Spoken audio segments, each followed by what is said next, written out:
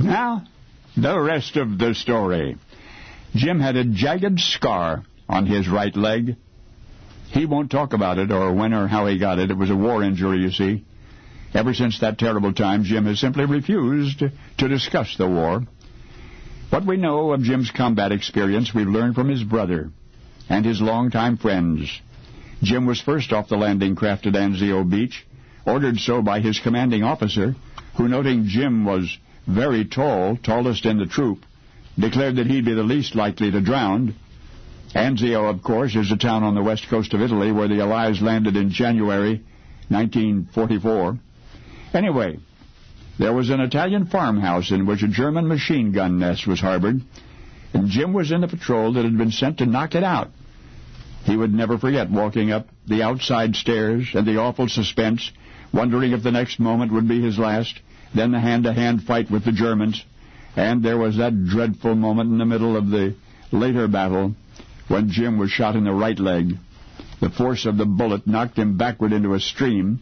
The water was shallow enough so that the young infantry private could keep his head above the surface, but then he realized he could not move. On his back with the icy water rushing over him, an uneventful life rushed through his brain like a speeded-up newsreel, a life which had barely begun. There he was singing in the church choir back in hometown Minneapolis. There he was in the middle of his freshman year at Beloit College in Wisconsin, staring at his draft notice, trying to imagine the adventures which lay before him. And so they flickered back and forth, the dead memories and the living nightmare and the icy water rushing madly on. 18 hours would pass before the medics found Jim in that frigid stream. The effects of exposure, the ragged hole in his leg, would require more treatment than he could get on the field.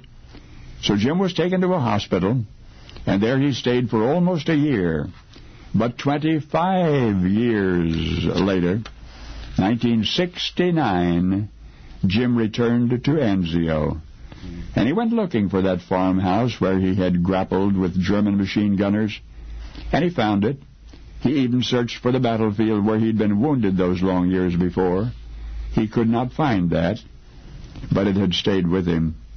I mean, Jim carried that battle with him wherever he went, and he does even to this day. You see, the entertainment industry, movies, television, honors even still the actor, infantry private Jim became, James Arness. James Arness, of course you remember him. The long-running TV series Gunsmoke. In particular, I'll bet you'll recall that distinctive rolling stride of Marshal Matt Dillon as he stalked down Main Street with his hand on his holstered 6-gun. Well, that Jim Arness came home from that war with that subtle swagger, as somebody once called it. A subtle swagger turned out to be a real cowboy's gait, created by a German bullet.